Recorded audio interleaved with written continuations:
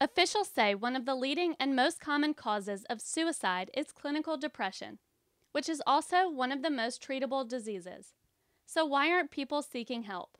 Only about 30% of those who actually have depression will seek treatment. Depression and mental illness just in general carry such a stigma that we want to try to erase that stigma. For residents of Alabama, the growing number of suicides shows just how important raising awareness is. We are losing so many lives here in our state.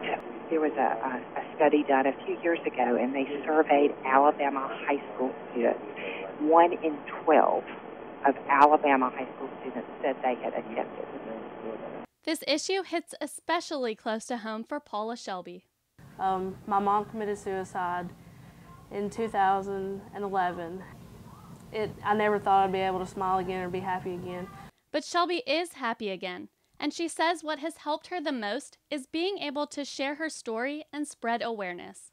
Most people, instead of trying to deal with their problems, they take their own life and think that's the only way out. And it's not, and there's help. Officials are spreading awareness locally by hosting a walk called Out of the Darkness, which also helps raise money for suicide prevention efforts. Reporting in Tuscaloosa, Courtney Highfield, WVUA News.